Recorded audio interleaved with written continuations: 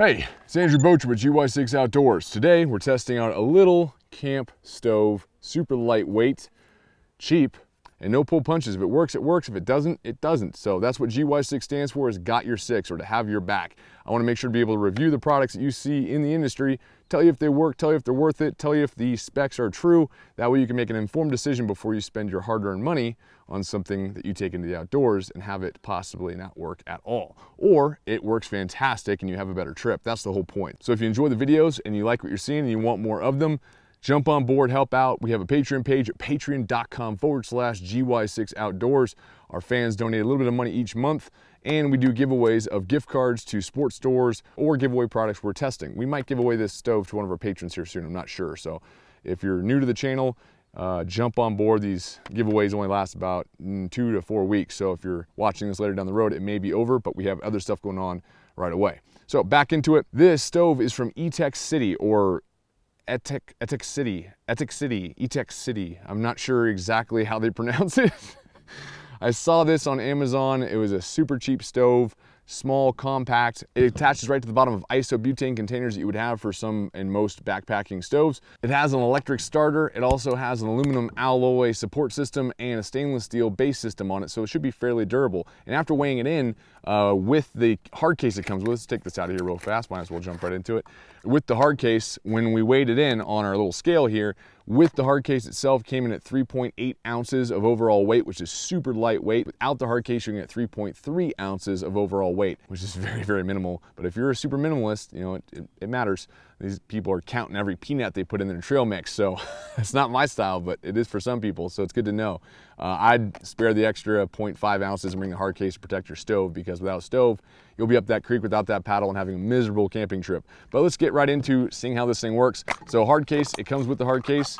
The link is in the description of this video as well. If it does perform and it does what it's supposed to do, and you like what you see, you can click on the link and it'll take you over to Amazon and you can check out the product itself. Plus, helps our channel a little bit because we get kickbacks, not from the individual companies, but from Amazon for leading you that direction. And Amazon does have most of the time, the best price in the market for a lot of these products if they're on Amazon. So it folds out, as you can see here. This is your overall high and low heat lever, or up and down, or open and close valve, whatever you want to call it. There's a lot of people that say this is what it's called. I'm not that picky. But you fold that down, and then right here, you just push the side, and all these little things just spread out for the support system up top.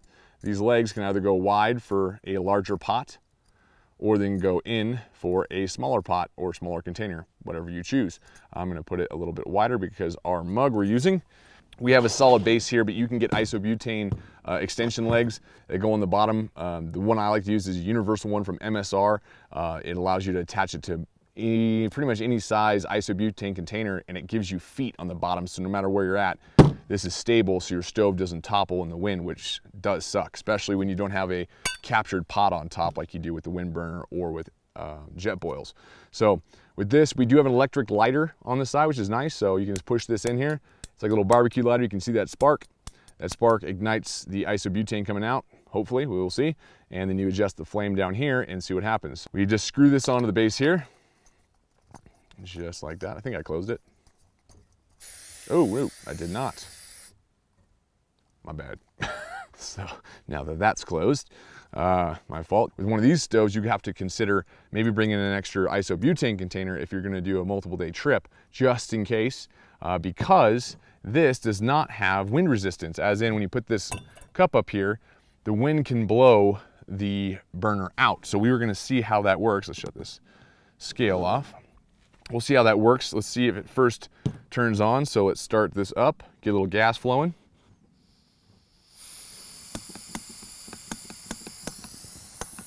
Let's go a little lower. So far, not igniting.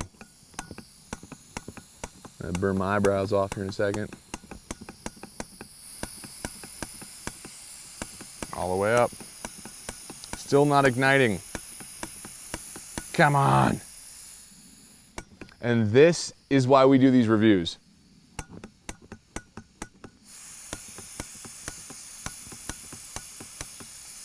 Nothing. I see the spark. It's arcing.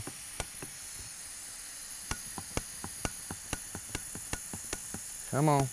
Trying to put it right over one of the holes. Nope. I hate electric starters for the most part. JetBoil does pretty good with theirs, but be really low. Oh yeah, the isobutane is coming out, but the electric igniter not working.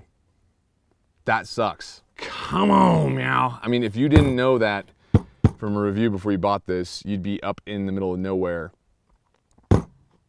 without that paddle up that particular creek. That sucks. So luckily, we bring fire no matter where we go. It's not the end of the world. To be honest, I use matches and fire to start my stove currently because I don't trust electric crack starters. That sounds crack starter and crackler, you know, like barbecue lighter, like this one. I don't trust it, and for very good reason. That being one of them. That sucks, but either way, I still like the weight of this. It could even save weight, cut the electric igniter out of there, and you'd be good to go.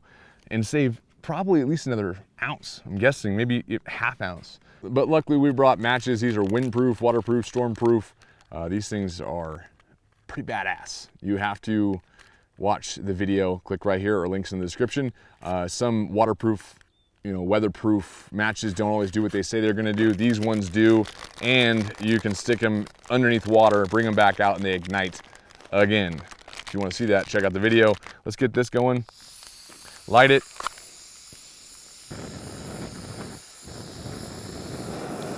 There you go. So, we have a torch. That's good. That's pretty serious direct heat. So this is super low. Let's keep that going for a second. So it does burn. It does ignite. That is a good thing. Wind comes in. See if we can electric start it now. Nope, still doesn't ignite. I was hoping if it would be a little warmer, it might actually ignite, but it doesn't. In the dirt, and it still keeps going. Dirt, still keeps going. Just gonna let that one burn out. So, got the stove going finally. That does suck. I mean, if that electric igniter would work, that would make it a lot easier. You wouldn't have to worry about bringing stormproof matches. That saves you weight right there. There's all sorts of things you could be saving in weight. Or flint. Flint would probably work even better because you have even more sparks going into the burner. Okay. So, if you want a jet, this definitely does it. God. Okay, so let's put this cup on there. See how well it balances when we pour water into it.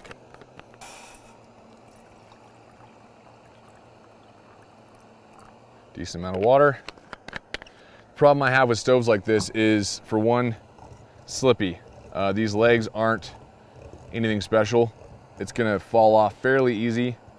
So keep that in mind, but let's turn it up. I can already see some bubbles going on. Let's give it a second.